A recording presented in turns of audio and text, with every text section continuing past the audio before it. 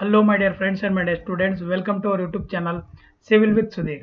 ಇವತ್ತಿನ ಈ ಒಂದು ವಿಡಿಯೋದಲ್ಲಿ ಈ ಕ್ಲಾಸ್ ಅಲ್ಲಿ ನಾವು ಬ್ರಿಕ್ ಬಗ್ಗೆ ಡಿಸ್ಕಸ್ ಮಾಡೋಣ. ಬ್ರಿಕ್ ಅಂದ್ರೆ ಏನು, ಬ್ರಿಕ್ ಯಾವ ತರ ಇರುತ್ತೆ, ಬ್ರಿಕ್ದು ಏನೇನು ಫೀಚರ್ಸ್ ಇದೆ, ಅದರ ಕಾಂಪೋಸಿಷನ್ ಏನಿದೆ, ಮ್ಯಾನುಫ್ಯಾಕ್ಚರ್ ಏನಿದೆ, ಕ್ಲಾಸಿಫಿಕೇಶನ್ಸ್ ಏನಿದೆ, ಅದರ ಸ್ಟ್ಯಾಂಡರ್ಡ್ಸ್ ಏನಿದೆ, ಯಾವ್ಯಾವ ಮಟೀರಿಯಲ್ ಇದ್ರೆ ಅದಕ್ಕೆ ಪ್ರಾಪರ್ಟೀಸ್ ತುಂಬಾ ಎಫೆಕ್ಟ್ ಆಗುತ್ತೆ. ಸೊ ಈ ಎಲ್ಲ ಪಾಯಿಂಟ್ಸ್ ನ ಇವತ್ತಿನ ಈ ಕ್ಲಾಸ್ ಅಲ್ಲಿ ನಾವು ಡಿಸ್ಕಸ್ ಮಾಡೋಣ. ಸೊ ಮತ್ತೆ ಯಾರ್ಯಾರು ಇನ್ನು ನಮ್ಮ ಪ್ರೀವಿಯಸ್ ಕ್ಲಾಸಸ್ ನ ನೋಡಿಲ್ಲ, ಮೇಲ್ಗಡೆ ಐ ಬಟನ್ ಅಲ್ಲಿ ಲಿಂಕ್ ಕೊಟ್ಟಿದ್ದೀನಿ, ಪ್ಲೇ ಲಿಸ್ಟ್ ಕ್ರಿಯೇಟ್ ಮಾಡಿ ಇಟ್ಟಿದ್ದೀನಿ. ಎಲ್ಲಾ ಕ್ಲಾಸಸ್ ಅಲ್ಲಿ ಆಡ್ ಆಗ್ತಾ ಇರುತ್ತೆ.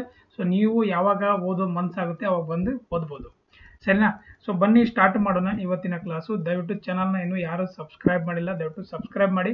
ಮತ್ತೆ ಯಾರು ಈ ಅಪ್ಕಮಿಂಗ್ ಎಕ್ಸಾಮ್ಗೆ ಪ್ರಿಪೇರ್ ಆಗ್ತಾ ಇದ್ದಾರೆ ಅವ್ರು ಎಲ್ಲರಿಗೂ ಈ ವಿಡಿಯೋನ ಶೇರ್ ಮಾಡಿ. SSC JE ಈ ವಿಡಿಯೋ ಹೆಲ್ಪ್ ಆಗುತ್ತೆ, ರೈಟ್? ಸೊ ಬನ್ನಿ ಸ್ಟಾರ್ಟ್ ಮಾಡೋಣ. ಸೊ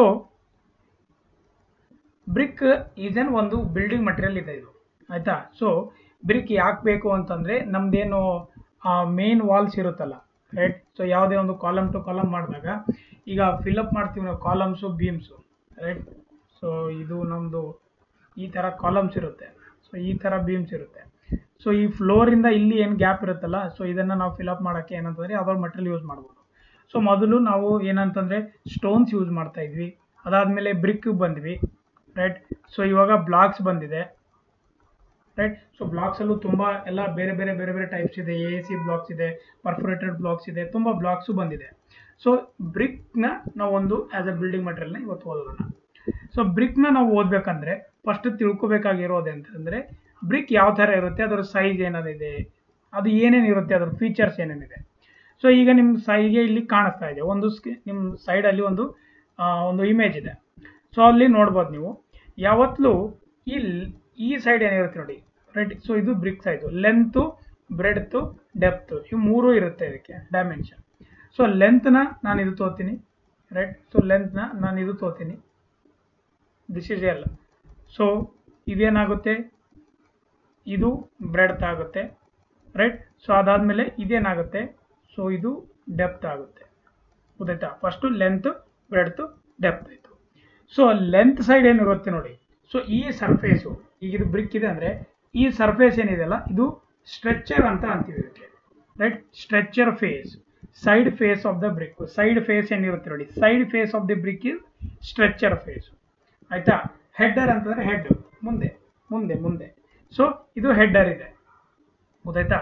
ಸೊ ಈಗ ನಾನು ಬ್ರಿಕ್ನ ಈ ಥರ ನಾವು ಪ್ಲೇಸ್ ಮಾಡಿದಾಗ I hope you got the clear picture. ಈ ಥರ ಇದೆ ಅಂತ ತಿಳ್ಕೊಳ್ಳೋಣ. ಸೊ ಇದೇನಾಗುತ್ತೆ, ಇದು ಹೆಡ್ಡರು, ಸೊ ಇದು ಸ್ಟ್ರೆಚರು. ಸೊ ಇದು ಮೇಲ್ಗಡೆ ಏನಿರುತ್ತೆ, ಇದು ಬಂದ್ಬಿಟ್ಟು ಇದು ಫ್ರಾಗ್ ಇರುತ್ತೆ ಇದು. ಸೊ ಫ್ರಾಗ್ ಯಾಕಿದೆ ಅಂತಂದ್ರೆ ಇದು one type of shear key ಥರ ಆ್ಯಕ್ಟ್ ಮಾಡುತ್ತೆ. ಒಂದು ಲೇಯರ್ ಮೇಲೆ ಒಂದು ಲೇಯರ್, ಒಂದು ಲೇಯರ್ ಮೇಲೆ ಒಂದು ಲೇಯರ್ ಹಾಕುವಾಗ ಕೆಳಗಡೆ ಲೇಯರ್ಗೆ ಒಂದು ಶಿಯರ್ ಕೀ ಅಥವಾ ಒಂದು ಬಾಂಡ್ ಥರ ಅದು ಹೆಲ್ಪ್ ಮಾಡುತ್ತೆ. ಏನಂತಂದರೆ ಬಾಂಡಿಂಗ್ ಥರ, ಆಯಿತಾ? ಅದಕ್ಕೆ ಯೂಸ್ ಆಗುತ್ತೆ ಅದು, ರೈಟ್? ಸೊ ಇದು ಫ್ರಾಗ್ ಅದಕ್ಕೆ ಯೂಸ್ ಆಗುತ್ತೆ. ಸೊ ಇದು ಏನಂತಂದರೆ ನಾರ್ಮಲ್ ಆಗಿ ಸ್ಟ್ರಕ್ಚರ್ ಅಂದ್ರೇನು, ಹೆಡ್ಡರ್ ಅಂದ್ರೇನು, ಡೆಪ್ತ್ ಅಂದ್ರೇನು, ಫ್ರಾಗ್ ಅಂದ್ರೇನು ಗೊತ್ತಾಯಿತು. ಸೊ ಬ್ರಿಕ್ ಅಂದರೆ small rectangular block made up of clay, ಆಯಿತಾ? ಕ್ಲೇಯಿಂದ ಮಾಡಿರ್ತಾರೆ, ಮಣ್ಣು. ಸೊ ಕ್ಲೇ ಬರೀ ಏನು ಆ ಸಾಯಿಲಿಂದ ಅಷ್ಟೇ ಅಲ್ಲ, ಅದಕ್ಕೆ ಬೇರೆ ಬೇರೆ ಇಂಗ್ರೀಡಿಯೆಂಟ್ಸು ಆ್ಯಡ್ ಮಾಡಿರ್ತಾರೆ, which is sun dried. Sun dried ಇದೆ. ಈಗ ಮೊದಲೆಲ್ಲ ಸನ್ ಡ್ರೈಡ್ ಇರ್ತಿತ್ತು, ಈಗ ಟೈಮ್ ಇಲ್ಲ, ರೈಟ್? ಸೊ ಈಗ ಏನಂತಂದರೆ ಫಾಸ್ಟಾಗಿ ನಾವು ಬೇರೆದರನ್ನು ಯೂಸ್ ಮಾಡ್ಬೋದು, ಓಕೆ? ಇನ್ ಜನರಲ್ ಸ್ವಲ್ಪ ಪಾಯಿಂಟ್ಸ್ ಇದೆ. Small rectangular is shape and size that can easily B handed by one hand. ಒಂದು ಹ್ಯಾಂಡಲ್ಲಿ ಆರಾಮಾಗಿ ಎತ್ಬೋದು, ಆಮೇಲೆ ಇಡ್ಬೋದು, ಈಸಿನೂ ಹ್ಯಾಂಡ್ ಮಾಡ್ಬೋದು. ಹೆಂಗೆ ಬೇಕಂದ್ರೆ ನಾವು ಕಟ್ನು ಮಾಡ್ಕೋಬೋದು ಅದಕ್ಕೆ, ಆಯಿತಾ? ಯೂಸಿಂಗ್ ಚೀಸಲ್ಸ್ ನಾವು ಕಟ್ ಮಾಡ್ಕೋಬೋದು. It is made up of burn clay R mixture of the sand. Mixture of and ಇರುತ್ತೆ, ಇದು ಲೈಮ್, ಆಯಿತಾ? ಸ್ಯಾಂಡ್ ಮತ್ತು ಲೈಮ್ ಇರುತ್ತೆ, ಇಲ್ಲಿ ಕಾಣಿಸ್ತಾ ಇದೆಯಲ್ಲ ನೋಡಿ, right? Lime and and R OPC concrete. OPC ಕಾಂಕ್ರೀಟಿಂದನೂ ಮಾಡಿರ್ತಾರೆ, ಇಲ್ಲ ಅಂತಂದರೆ ಸ್ಯಾಂಡ್ ಆ್ಯಂಡ್ ಲೈಮಿಂದನೂ ಮಾಡಿರ್ತಾರೆ. Clay BRICS R commonly use since these are economical and easily available. Economical ಇರುತ್ತೆ, ಈಸಿನೂ ಅವೈಲೇಬಲ್ ಇದೆ, ಟ್ರಾನ್ಸ್ಪೋರ್ಟೇಷನ್ ಈಸಿ ಆಗುತ್ತೆ, ಗೊತ್ತಾಯ್ತಾ? ಸೊ ಇವೆಲ್ಲ ಕಾರಣಕ್ಕೆ ನಾವು ಬ್ರಿಕ್ನ ಆಸ್ ಎ ಒಂದು ಬಿಲ್ಡಿಂಗ್ ಮಟೀರಿಯಲ್ನ ಯೂಸ್ ಮಾಡ್ಬೋದು. ಈಗ ಇದ್ರ ಸೈಜಸ್ ಏನಿದೆ, ಸೈಜ್ ನಿಮ್ಗೆ ಹೇಳಿದೆ, ಲೆಂತ್, ಬ್ರೆಡ್ತ್, ಡೆಪ್ತ್ ಇದೆ. ಸೊ ಇಲ್ಲಿ ನೀವು ನೋಡ್ಬೋದು ಸ್ಟ್ಯಾಂಡರ್ಡ್ ಸೈಜ್ ಅಂತ ಯಾವಾಗ ಕೊಟ್ಟಾಗ, what is the standard size of BRIC ಅಂತ ಕೇಳಿದಾಗ 19 × 9 × 9 ಅಂತ ಹೇಳಬೇಕು, ಗೊತ್ತಾಯ್ತಾ? What is the standard size of the BRIC? That is a 19 × 9 × 9 centimetre. ಜನ ಇಲ್ಲೇ ಕನ್ಫ್ಯೂಸ್ ಆಗ್ತಾರೆ. ನಾಮಿನಲ್ ಸೈಜ್ಗೆ ಅದಕ್ಕೆ ಡಿಫರೆನ್ಸ್ ಅವ್ರಿಗೆ ಗೊತ್ತಾಗಲ್ಲ. Nominal size standard size same ಇದೆ ಅಂತ 20 10 10 ಅಂತ ಹೇಳ್ತಾರೆ, ಗೊತ್ತಾಯ್ತಾ. ಸೊ ಇದು 19 ಆಯ್ತಾ, ಇದು 9 ಇದು 9 ಇರುತ್ತೆ, ಗೊತ್ತಾಯ್ತಾ. So nominal size 20 × 10 × 10 centimetre. So with motor ಅಂದ್ರೆ ಇದು ವಿತೌಟ್ ಮೋಟರ್. ಈಗ ಮೋಟರ್ ಅಂದ್ರೆ ಏನು ಗೊತ್ತಿದೆ ಅಲ್ಲ. So motor is what is a mixer of cement, ಆಯ್ತಾ, ಸ್ಯಾಂಡ್ ಮತ್ತೆ ರಿಕ್ವೈರ್ಡ್ ಕ್ವಾಂಟಿಟಿ ಆಫ್ ವಾಟರ್. ಇವು ಮೂರನ್ನ ಆ್ಯಡ್ ಮಾಡಿದಾಗ ಒಂದು ಪೇಸ್ಟ್ ಥರ ಆಗುತ್ತೆ, ಅದನ್ನೇ ನಾವು ಮಾರ್ಟಾರ್ ಅಂತ ಅಂತೀವಿ, ಗೊತ್ತಾಯ್ತಾ. ಸೊ ಈ ಜಾಯಿಂಟ್ಸ್ ಫಿಲ್ ಮಾಡೋಕ್ಕೆ ಇದೆಲ್ಲ ಯೂಸ್ ಮಾಡ್ತಾರೆ, ರೈಟ್. ಈಗ ನಾನು ವಾಲ್ನ ಈ ಥರ ಒಂದು ಬ್ರಿಕ್ನ ಮತ್ತೊಂದು ಬ್ರಿಕ್ಗೆ ಅಥವಾ ನಾವು ಜಾಯಿನ್ ಮಾಡ್ಬೇಕಂದ್ರೆ ಸೊ ಈ ಇದ್ರ ಮಧ್ಯೆ ಏನಂತಂದರೆ ಮಾರ್ಟಾರ್ನ ಯೂಸ್ ಮಾಡಿಬಿಟ್ಟು ಅದನ್ನ ಜಾಯಿಂಟ್ ಮಾಡ್ತೀವಿ. ಅದನ್ನು ಸಿಮೆಂಟ್ ಮಾರ್ಟಾರ್ ಅಂತ ಅನ್ಬೋದು ಅಥವಾ ಮಾರ್ಟಾರ್ ಅನ್ಬೋದು, ರೈಟ್. ಸೊ ನಾಮಿನಲ್ ಸೈಜು ಏನಾಗುತ್ತೆ ಇವಾಗ 20 × 10 × 10 centimetre with motor. Without motor ಅದಾಯಿತು. Conventional size ಏನಿದೆ, ರೈಟ್. ಕನ್ವೆನ್ಷನಲ್ ಸೈಜು 22.4 × 11.4 × 7.4 ಸೆಂಟಿಮೀಟರ್ ಇದೆ, ರೈಟ್. 22.4 × 11.4 × 7.5 ಸೆಂಟಿಮೀಟರ್ ಇದ್ರದ್ದು ಏನಂತಂದರೆ ಸೈಜ್ ಇದೆ, ಗೊತ್ತಾಯ್ತಾ. ನಾವು ವೆರಿ ಇಂಪಾರ್ಟೆಂಟ್ ಕಂಪೋಸಿಷನ್ ಏನೇನಿದೆ ಇದರಲ್ಲಿ ಏನೇನಿರುತ್ತೆ. ಒಂದು ಬ್ರಿಕ್ ಅರ್ತು, ರೈಟಾ. ಸೊ ಒಂದು ಬ್ರಿಕ್ದು ಅರ್ಥನ ನಾವೇನು ರೆಡಿ ಮಾಡ್ತೀವಲ್ಲ ಅಥವಾ ಕ್ಲೇ ಅಂತ ಅನ್ಬೋದಲ್ಲ. ಸೊ ಅದರಲ್ಲಿ ಏನೇನಿರುತ್ತೆ ನೋಡಿ. ಫಸ್ಟು ಸಿಲಿಕಾ ಬಂದ್ಬಿಟ್ಟು 50 to 60% ಇರುತ್ತೆ, ಓಕೆ. ಆಮೇಲೆ ಅಲ್ಯೂಮಿನಿಯಂ ಬಂದ್ಬಿಟ್ಟು 20 to 30% ಇರುತ್ತೆ. ಲೈಮ್ ಬಂದ್ಬಿಟ್ಟು 4 to 5% ಇರುತ್ತೆ. ಆಕ್ಸೈಡ್ಸ್ ಆಫ್ ಐರನ್ 5 to 6% ಇರುತ್ತೆ. ಆಮೇಲೆ ಮ್ಯಾಗ್ನೀಷಿಯಾ 1% ಇರುತ್ತೆ. ಸೊ ಈಗ ಈ ಕಾಂಪೋಸಿಷನ್ ಇಷ್ಟಿಷ್ಟು ಪರ್ಸೆಂಟೇಜ್ ಇದೆಯಲ್ಲ, ಸೊ ಇದ್ರದ್ದು ಇಂಪಾರ್ಟೆನ್ಸ್ ಏನಿದೆ, ಇದ್ರ ಫಂಕ್ಷನ್ ಏನಿದೆ ಅದನ್ನು ನೋಡೋಣ. ನೋಡಿ, ಸಿಲಿಕಾ 50 to 60% ಇರುತ್ತೆ ಅಂತ ಹೇಳಿದೆ. ಬಟ್ ಸಿಲಿಕಾ ಏನು ಕೆಲಸ ಮಾಡುತ್ತೆ, it prevents, right. Silica prevents cracking, shrinkage and warping, ಗೊತ್ತಾಯ್ತಾ. ಶ್ರಿಂಕೇಜ್ ಆಗೋದನ್ನ, ವಾಲ್ಯೂಮ್ ಏನಂತಂದರೆ ವಾಲ್ಯೂಮ್ ಕಮ್ಮಿ ಆಗೋದನ್ನ, ಆಯಿತಾ. ಸೊ ಅದನ್ನ ಅದು ತಡೆಯುತ್ತೆ. ಕ್ರ್ಯಾಕಿಂಗ್ ಆಗೋದನ್ನ ತಡೆಯುತ್ತೆ, ವಾರ್ಪಿಂಗ್ ಆಗೋದು ತಡೆಯುತ್ತೆ, ಗೊತ್ತಾಯ್ತಾ. ಈ ಮೂರು ಫ್ಯಾಕ್ಟರ್ಸು ಅದು ಮಾಡುತ್ತೆ. Cracking, shrinkage, warping, CSW, right. It imports uniform shape to it, ಅಂದರೆ ಶೇಪ್ನ ಕರೆಕ್ಟಾಗಿ ನಾವು ಯಾವ ಶೇಪ್ ಅನ್ಕೋತೀವಿ ಆ ಶೇಪ್ಗೆ ಬರೋಕ್ಕೆ, ಅಂದರೆ ಪ್ಲಾಸ್ಟಿಸಿಟಿ ಅದ್ರದ್ದು ಮೇಂಟೈನ್, ಅಂದರೆ ಇನಿಷಿಯಲಿ ಮೇಂಟೈನ್ ಮಾಡೋಕ್ಕೆ ಇದು ಹೆಲ್ಪ್ ಮಾಡುತ್ತೆ ಸಿಲಿಕಾ, ರೈಟ್. ಸೊ ಈಗ ಇದಂತೂ ಇದಿದ್ರೆ ಇಷ್ಟೆಲ್ಲ ಹೆಲ್ಪ್ ಆಗುತ್ತೆ ಅಂತ ಹೇಳ್ತಾ ಇರೋದು. ಜಾಸ್ತಿ ಆದರೆ ಏನಾಗುತ್ತೆ ಅಂತಂದರೆ ಕೊಹೇಷನ್ ಬಿಟ್ವೀನ್ ದ ಪಾರ್ಟಿಕಲ್ಸ್ ಏನಂತಂದರೆ ಕಮ್ಮಿ ಆಗ್ಬಿಡುತ್ತೆ. ಅಂದರೆ bonding between the particles. Cohesion ಅಂತಂದರೆ ಅದ್ರದ್ದು ಏನು ಒಂದಕ್ಕೊಂದು ಅಟ್ರಾಕ್ಟ್ ಮಾಡುತ್ತಲ್ಲ ಮಟೀರಿಯಲ್, ಅಂದರೆ ಹಿಡ್ಕೊಂಡಿರುತ್ತಲ್ಲ, ಅದು ಕಮ್ಮಿ ಆಗ್ಬಿಡುತ್ತೆ ಅಥವಾ ಡಿಸ್ಟ್ರಾಯ್ ಆಗಿಬಿಡುತ್ತೆ. ಸೊ ಬ್ರಿಕ್ ಏನಾಗುತ್ತೆ, ಬ್ರಿಟಲ್ ಆಗಿಬಿಡುತ್ತೆ. ಬ್ರಿಟಲ್ ಅಂದರೆ ನಿಮ್ಗೆ ಗೊತ್ತಿದೆ, no strain, right. No strain ಅಂದರೆ ಡೈರೆಕ್ಟಾಗಿ ಲೋಡ್ ಆಗಿಬಿಟ್ರೆ ಅದು ಫೇಲ್ ಆಗಿಬಿಡುತ್ತೆ, ಯಾವುದೇ ಥರ ಲೋಡೇ ತೊಗೊಳೋದಿಲ್ಲ. It's like A biscuit, okay. It's like A biscuit. ಬಿಸ್ಕೆಟಲ್ಲಿ ನಾವು ಎನ್ಫೋರ್ಸ್ ಆಗ್ತೀವಿ, ಹಿಂಗೆ ಮಾಡಿದ್ರೆ ಬಂದ್ಬಿಡುತ್ತೆ, ಓಕೆ, ಮುರಿದೋಗ್ಬಿಡುತ್ತೆ. ಸೇಮ್ ಅದೇ ಥರ. Second aluminium. ಅಲ್ಯೂಮಿನಿಯಂ ಎಷ್ಟಿದೆ, 20 to 30% ಇದೆ. So it imports plasticity to BRIC earth. ನೋಡಿ, ಇದು ಇಂಪಾರ್ಟ್ಸ್ ಏನು ಮಾಡುತ್ತೆ, aluminium BRIC earth. So it will help to easily mould of the BRIC. Moulding ಮಾಡೋಕ್ಕೆ ಇದು ಹೆಲ್ಪ್ ಮಾಡುತ್ತೆ. ಯಾವ ಒಂದು ಶೇಪ್ ಬೇಕಾದರೆ ನಾವು ಮೌಲ್ಡ್ ಮಾಡ್ಕೋಬೋದು. ಈಗ ಅಲ್ಯೂಮಿನಿಯಂ ಎಕ್ಸಸ್ ಆದರೆ ಏನಾಗುತ್ತೆ ಗೊತ್ತಾ, shrinkage, warping during the drying of BRIC. ಈಗ ನಾನು ಮೌಲ್ಡ್ನ ರೆಡಿ ಮಾಡಿದ್ದೀನಿ, ನಿಮ್ಗೆ ಗೊತ್ತಿದೆ ಎಲ್ಲರಿಗೆ, ಆಯಿತಾ. ಸೊ ಇದು ಡ್ರೈ ಮಾಡುವಾಗ ಏನಾಗುತ್ತೆ ಅಂತಂದರೆ ಶ್ರಿಂಕೇಜ್ ಮತ್ತು ವಾರ್ಪಿಂಗ್ ಆಗುತ್ತೆ, ಗೊತ್ತಾಯ್ತಾ. And make the BRICS to hard and during the working process. ಅಂದರೆ ತುಂಬ ಹಾರ್ಡ್ ಆಗಿಬಿಡುತ್ತೆ ಅದು ಅಲ್ಯೂಮಿನಿಯಂ ಜಾಸ್ತಿ ಆದರೆ. ಸೊ ನಮಗೆ ವರ್ಕಿಂಗ್ ಮಾಡೋಕ್ಕೂ ಈಸಿ ಆಗೋದಿಲ್ಲ. ಸೊ ಕರೆಕ್ಟಾಗಿ ಬರ್ನ್ ಆಗೋದಿಲ್ಲ, ಡ್ರೈ ಆಗೋದಿಲ್ಲ. ಸೊ ಅದು ಅಲ್ಯೂಮಿನಿಯಂ ಜಾಸ್ತಿ ಆದರೆ ಈ ಥರ ಆಗುತ್ತೆ, okay. Next lime 4 to 5%. Lime 4 to 5% ಇರುತ್ತೆ. ಲೈಮ್ ಕೆಲಸ ಏನಿದೆ, lime also prevent shrinkage of the BRIC, ಆಯಿತಾ. ನೋಡಿ, ಶ್ರಿಂಕೇಜ್ ಎಲ್ಲದ ಕಡೆ ಇದೆ, ಶ್ರಿಂಕೇಜ್, ರೈಟ್. ಐ ಹೋಪ್ ಇಲ್ಲಿಲ್ಲ, ಅಲ್ಯೂಮಿನಿಯಂ ಇಲ್ಲ, ಶ್ರಿಂಕೇಜ್ ಸಿಲಿಕಾ ಮತ್ತು ಲೈಮು ಶ್ರಿಂಕೇಜ್ಗೋಸ್ಕರ ಇದೆ. ಈಗ ಲೈಮ್ ಎಕ್ಸಸ್ ಆದರೆ ಏನಾಗುತ್ತೆ ಅಂತಂದರೆ ಅದು ಮೆಲ್ಟ್ ಆಗುತ್ತೆ, right. During the burning process ಏನಿರುತ್ತಲ್ಲ, ಅಂದರೆ ನಾವು ಯಾವಾಗ ಹೀಟ್ ಕೊಡ್ತೀವಿ ನೋಡಿ, ಸೊ ಅವಾಗ ಏನಂತಂದರೆ ಡ್ರೈ ಆಗೋಕ್ಕೆ. ಸೊ ಒಳಗಡೆ ಮಾಯಿಶ್ಚರ್ ಏನಿರುತ್ತೆ ಆ ಕ್ಲೇ ಅಲ್ಲಿ ಅದ್ರಗೋಸ್ಕರ ನಾವು ಬರ್ನ್ ಮಾಡ್ತೀವಿ. ಅವಾಗ ಏನಾಗುತ್ತೆ ಅಂದರೆ ಈ ಬ್ರಿಕ್ ಏನಂದರೆ ಮೆಲ್ಟ್ ಆಗಿಬಿಡುತ್ತೆ, ರೈಟ್. ಸೊ ಇದರಿಂದ ಏನಾಗುತ್ತೆ ಅಂದರೆ ಶೇಪ್ ಲಾಸ್ ಆಗುತ್ತೆ, ಲಾಸ್ ಆಫ್ ದ ಶೇಪ್ ಆಗುತ್ತೆ. ಶೇಪ್ ಏನಿದೆ ನೀವು ಎಕ್ಸಾಕ್ಟ್ಲಿ ಸ್ಕ್ವೈರ್ ಆರ್ ರೆಕ್ಟಾಂಗಲ್ ಏನೇನು ಬೇಕಾಗಿತ್ತು ಅದು ಬರೋದಿಲ್ಲ ಬಿಕಾಸ್ ಆಫ್ ಲೈಮ್ ಎಕ್ಸಸ್ ಇದ್ದಾಗ. Next oxides of iron. ನಿಮ್ಗೆ ಗೊತ್ತಿದೆ ಆಕ್ಸೈಡ್ಸ್ ಆಫ್ ಐರನ್ ಏನು ಕೆಲಸ ಮಾಡುತ್ತೆ ಅಂತಂದರೆ ಕಲರು ಕೊಡುತ್ತೆ ಇದಕ್ಕೆ, right. So it imports reddish brown colour in the BRICS. Reddish brown colour in the BRICS ನೆನ್ಪಿಟ್ಕೊಳ್ಳಿ ಚೆನ್ನಾಗಿ. So silica and lime to fuse. Oxides iron ಏನು ಹೆಲ್ಪ್ ಮಾಡುತ್ತೆ ಅಂದರೆ ಈ ಸಿಲಿಕಾ ಮತ್ತು ಲೈಮ್ನ ಫ್ಯೂಸ್ ಮಾಡೋಕ್ಕೆ ಹೆಲ್ಪ್ ಮಾಡುತ್ತೆ, ಅಂದರೆ ಎರಡು ಮಿಕ್ಸ್ ಆಗೋಕ್ಕೆ with each other. It leads to the development of strength in the BRIC. ಅಂದರೆ ಇದು ಆಕ್ಸೈಡ್ಸ್ ಆಫ್ ಐರನ್, ಓಕೆ. ಇಲ್ಲಿ ಎರಡಿದೆ, ಒಂದು ಸಿಲಿಕಾ ಒಂದು ಲೈಮು. ಇವು ಎರಡೂ ನಾನು ಮಿಕ್ಸ್ ಮಾಡೋಕ್ಕೆ ನಾನೇನು ಮಾಡ್ತೀನಿ, ಆಕ್ಸೈಡ್ಸ್ ಆಫ್ ಐರನ್ನ ಮಿಕ್ಸ್ ಮಾಡ್ತೀನಿ. ಸೊ ಇದು ಅದ್ರ ಜೊತೆ ಮಿಕ್ಸ್ ಮಾಡಿದಾಗ ಇವೆರಡು ಕರೆಕ್ಟಾಗಿ ಮಿಕ್ಸ್ ಆದಾಗ ಸ್ಟ್ರೆಂತ್ ಆಫ್ ದಿ ಬ್ರಿಕ್ಕು ಇನ್ಕ್ರೀಸ್ ಆಗುತ್ತೆ, development of the strength of the ಬ್ರಿಕ್ಕು ಚೆನ್ನಾಗಿ ಬರುತ್ತೆ. ಸೊ ಅದಕ್ಕೋಸ್ಕರ ನಾವು ಆಕ್ಸೈಡ್ಸ್ ಆಫ್ ಐರನ್ ಮಾಡ್ತೀವಿ first. Second important point reddish brown colour ಇದರಿಂದ ಬರುತ್ತೆ, ಓಕೆ. ಆಮೇಲೆ ಇದು ಏನು ಇಂಪ್ರೂವ್ ಮಾಡುತ್ತೆ ಅಂದರೆ ಇಂಪರ್ಮ್ಯಾಬಿಲಿಟಿನ ಇಂಪ್ರೂವ್ ಮಾಡುತ್ತೆ. ಅಂದರೆ ವಾಟರ್ ಪರ್ಮ್ಯಾಬಿಲಿಟಿ ಏನು ಬರೋ ಚಾನ್ಸಸ್ ಇರುತ್ತಲ್ಲ ವಾಟರ್ದು, ಅಂದರೆ ಪಾಸ್ ಆಗೋದು, ಅದು ತುಂಬ ಕಮ್ಮಿ ಮಾಡಿಬಿಡುತ್ತೆ oxides of iron. Done. Next magnesia ಏನು ಮಾಡುತ್ತೆ, ಮ್ಯಾಗ್ನೀಷಿಯಾ ಆಲ್ಸೋ ಪ್ರಿವೆಂಟ್ಸ್ ಶ್ರಿಂಕೇಜ್ ಇನ್ ಬ್ರಿಕ್ಸ್, ಆಯಿತಾ. ಶ್ರಿಂಕೇಜು ಕಮ್ಮಿ ಮಾಡುತ್ತೆ. So it imports yellowish tint to the BRIC, ಆಯಿತಾ. ಒಂದು ರೆಡ್ಡಿಶ್ ಬ್ರೌನ್. ಸೊ ಅಂದರೆ ಇದ್ಯಾವುದು ಆಕ್ಸೈಡ್ಸ್ ಆಫ್ ಐರನ್. ಅದೇ ಯೆಲ್ಲೋಯಿಶ್ ಟಿಂಟ್ ಅಂತಂದರೆ ಯೆಲ್ಲೋ ಅಂತ ಬಂದರೂ ಮ್ಯಾಗ್ನೀಷಿಯಾ ನೆನ್ಪಿಟ್ಕೊಂಡು ಟಿಕ್ ಮಾಡಬೇಕು. I think you got the clear picture about the composition of the BRIC. ಸಾರಿ, ನಾವು let's move to the harmful ingredients. ಅಂದರೆ ಯಾವ ಒಂದು ಮಟೀರಿಯಲ್ಲು ಈ ಬ್ರಿಕ್ ಅರ್ಥಲ್ಲಿ ಪ್ರೆಸೆಂಟ್ ಇದ್ದರೆ ಅದು ಆ ಬ್ರಿಕ್ ಅರ್ಥಗೆ ಅಥವಾ ಬ್ರಿಕ್ಗೆ ಏನಂತಂದರೆ ಡೇಂಜರ್ ಇದೆ, ಅದರಿಂದ ಪ್ರಾಪರ್ಟೀಸು ತುಂಬ ಏನಂತಂದರೆ ಡ್ಯಾಮೇಜ್ ಆಗುತ್ತೆ. First lime ಸ್ಲ್ಯಾಕಿಂಗ್, right.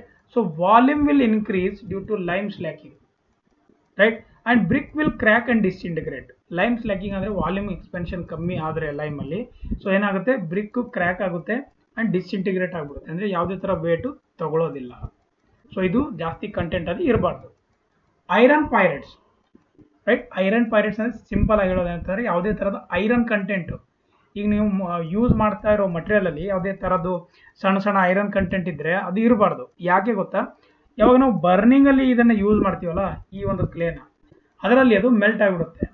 So melt ಆದಾಗ ಏನಾಗುತ್ತೆ ಗೊತ್ತಾ, ಆ ಒಂದು ಪ್ಲೇಸಲ್ಲಿ ಏನೂ ಇರೋದಿಲ್ಲ, ಓಪನ್, ಅದು ಏನಂತಂದರೆ ಒಂದು ಟೈಪ್ ಆಫ್ ವೈಡ್ ಆಗಿಬಿಡುತ್ತೆ. ಸೊ ವೈಡ್ ಆದರೆ ಲೋಡ್ ಆದರೆ ಫಿನಿಶ್, ಮುಗಿದೋಯ್ತು, ಡಿಸ್ಇಂಟಿಗ್ರೇಟ್ ಆಗಿಬಿಡುತ್ತೆ. So crystallisation and disintegration of the BRICS during burning due to oxidation process. ಗೊತ್ತಾಯ್ತಾ, ಆಕ್ಸಿಡೇಷನ್ ಪ್ರೋಸೆಸ್ಸಿಂದ ಆ ಐರನ್ನು ಮೆಲ್ಟ್ ಆಗಿಬಿಡುತ್ತೆ. ಸೊ ಅಲ್ಲಿ ಗ್ಯಾಪ್ ಆಗಿಬಿಡುತ್ತೆ, ಆವಾಗ ಅದು ಡಿಸ್ಇಂಟಿಗ್ರೇಟ್ ಆಗೋ ಚಾನ್ಸಸ್ ತುಂಬ ಜಾಸ್ತಿ ಇರುತ್ತೆ. ಸೊ ಐರನ್ ಕಂಟೆಂಟ್ ಇರಬಾರ್ದು.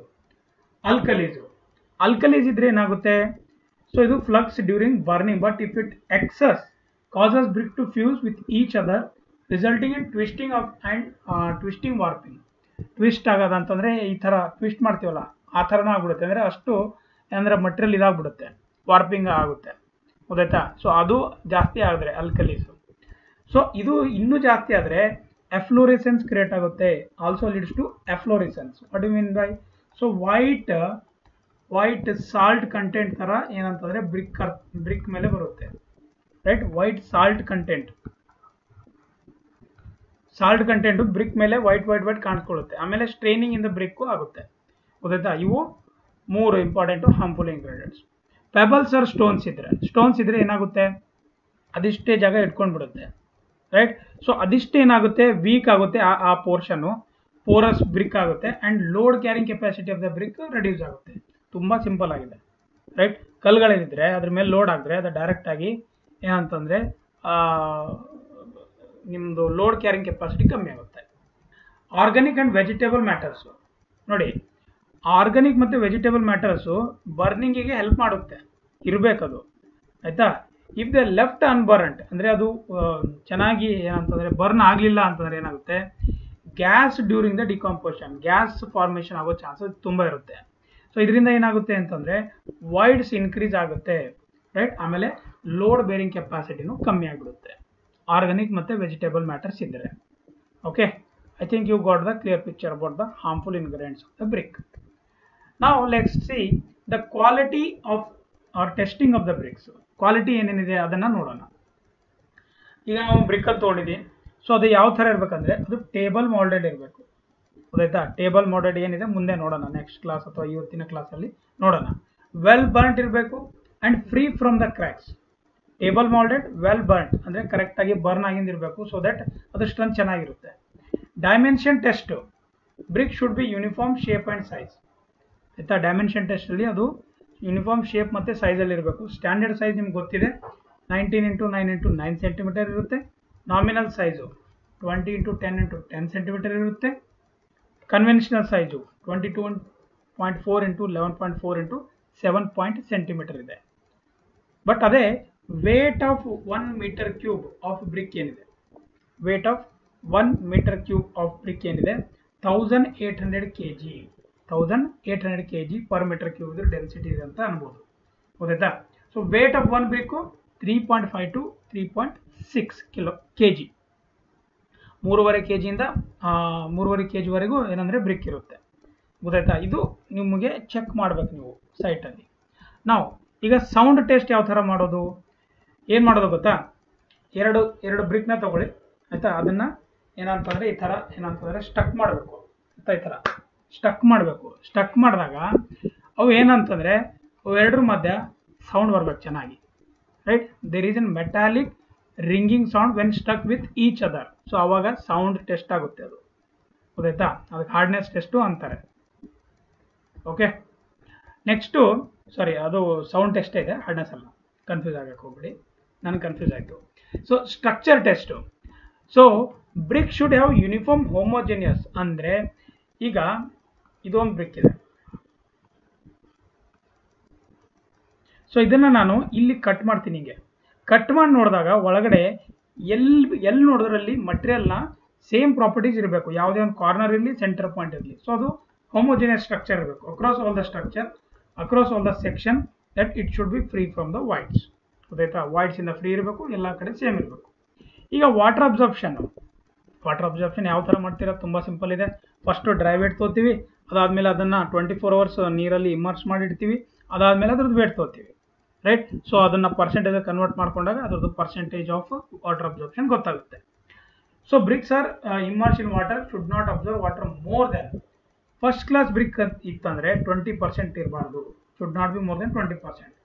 ಸೆಕೆಂಡ್ ಕ್ಲಾಸು 22, ಥರ್ಡ್ ಕ್ಲಾಸ್ ಬ್ರಿಕ್ಕು 25%ಗಿಂತ ಜಾಸ್ತಿ ಇರಬಾರ್ದು, ಅದ್ರ ಒಳಗಡೆ ಇರಬೇಕು. ಓಕೆ, ನೆಕ್ಸ್ಟು ಅಲ್ಕಲಿ ಟೆಸ್ಟ್ ಏನಿದೆ ನೋಡೋಣ.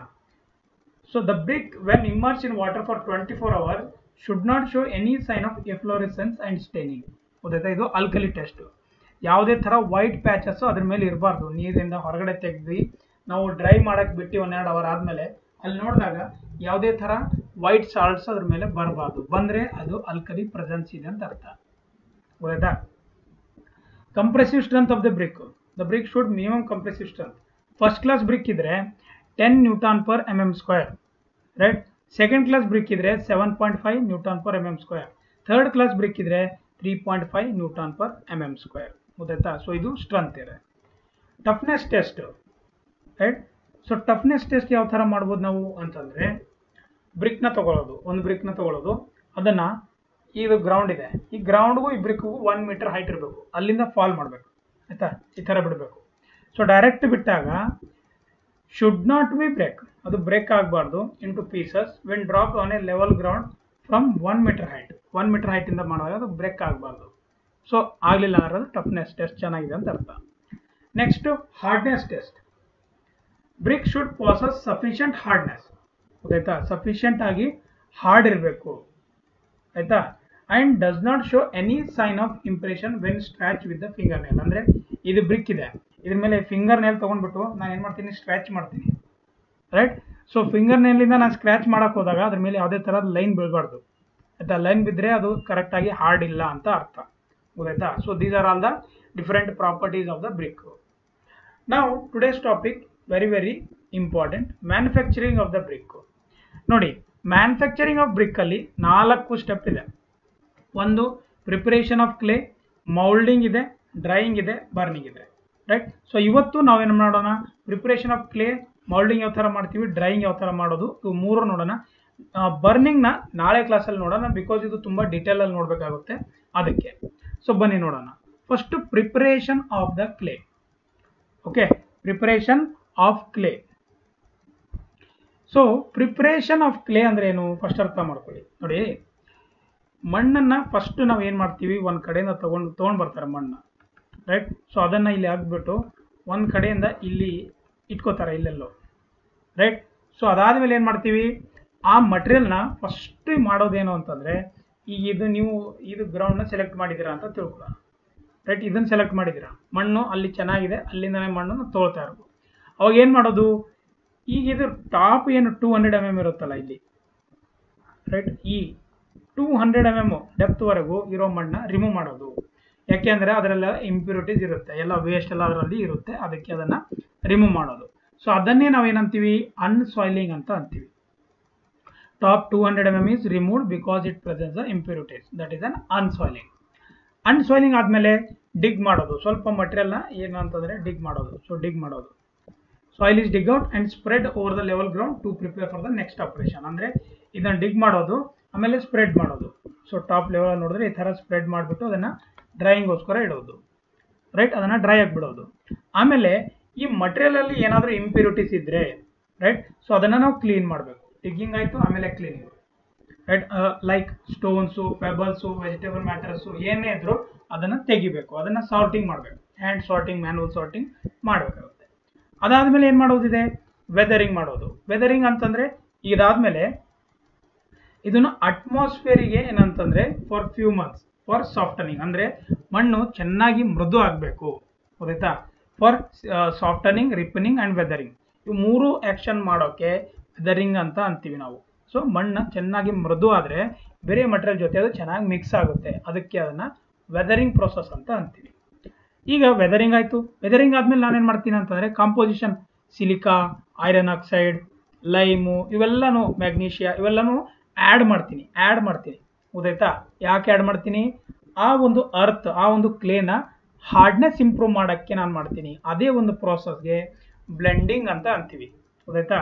So soil is mix with different ingredients of the ಬ್ರಿಕ್ಕರ್, spread hour clay in correct proportion, that we call it as N blending, ಗೊತ್ತಾಯ್ತಾ.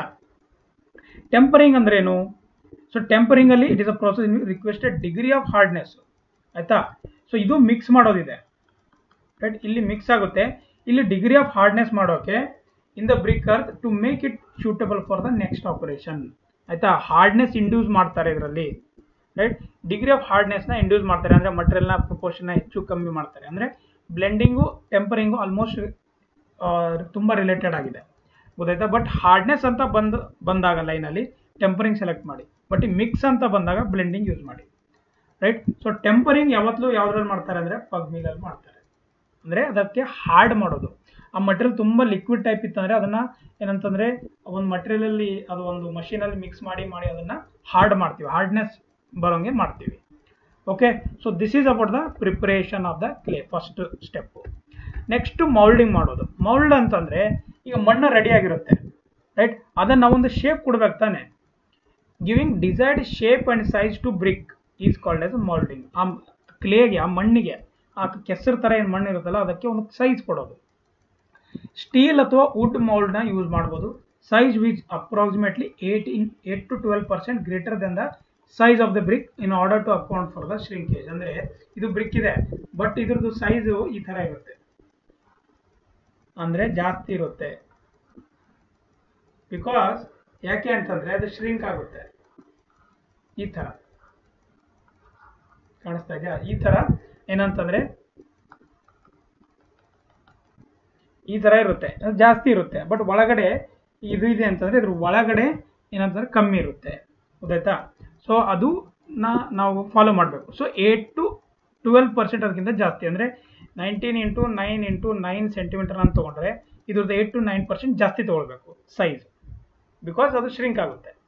So during moulding A mark of depth 10 to 20 mm over the surface of BRIC that is turn as frog of the BRIC serves as the following manner. ಅಂದರೆ ಇದು ಏನಿದೆ ನೋಡಿ, ಇದು drip ಇದೆಯಲ್ಲ screen ಮೇಲೆ ಕಾಣ್ತಾ ಇದೆಯಾ, ಇದು ನಾನು ಮಾರ್ಕ್ ಮಾಡ್ತಾ ಇರೋದು. ಓಕೆ, ಸೊ ಈ ಡಿಪ್ ಏನಿದೆ ಇದು ಫ್ರಾಗ್ ಇದೆ. ಸೊ ಇದೇನು ಕೆಲಸ ಮಾಡುತ್ತೆ, ಒಂದು ಮ್ಯಾನುಫ್ಯಾಕ್ಚರ್ ಹೆಸರು, ಯಾವ ಕಂಪನಿ ಇದೆ, ಯಾರು ಮಾಡ್ತಾ ಇದ್ದಾರೆ ಅದರದ್ದು.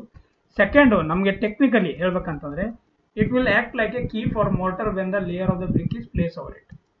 ಲೇಯರ್ ಆಫ್ ಬ್ರಿಕ್ ಇತ್ತಂದ್ರೆ ಅದರೊಳಗೆ ಹೋಗಿ ಪ್ಯಾಕ್ ಆಗಿ ಅದು ಏನಂತಂದ್ರೆ ಅದಕ್ಕೆ ಕೀ ತರ ಆಕ್ಟ್ ಮಾಡುತ್ತೆ. ಇದರಲ್ಲಿ 2 ಮೆಥಡ್ ಇದೆ ಮೋಲ್ಡಿಂಗ್ ಅಲ್ಲಿ, ಒಂದು ಹ್ಯಾಂಡ್ ಮೋಲ್ಡೆಡ್, ಒಂದು ಮಷಿನ್ ಮೋಲ್ಡೆಡ್.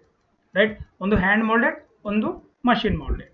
ಗೊತ್ತಾಯ್ತಾ? ಮೋಲ್ಡ್ ಮಾಡೋದ್ರಲ್ಲಿ ಹ್ಯಾಂಡ್ ಮೋಲ್ಡೆಡ್ ಅಲ್ಲಿ ಮತ್ತೆ 2 ಟೈಪ್ ಇದೆ. ರೈಟ್, ಚೆನ್ನಾಗಿ ಅರ್ಥ ಮಾಡ್ಕೊಳ್ಳಿ, ಅದಕ್ಕೆ ಸಿಂಪಲ್ ವೇಯಲ್ಲಿ ಹೇಳ್ಕೊಡ್ತಾ ಇರೋದು, ನೀಟಾಗಿ ಆರಾಮಾಗಿ ಹೇಳ್ಕೊಡ್ತಾ ಇರೋದು. ಹ್ಯಾಂಡ್ ಮೋಲ್ಡ್ ಅಲ್ಲಿ 2 ಟೈಪ್ ಇದೆ, ಒಂದು ಗ್ರೌಂಡ್ ಮೋಲ್ಡೆಡ್, ಒಂದು ಟೇಬಲ್ ಮೋಲ್ಡೆಡ್.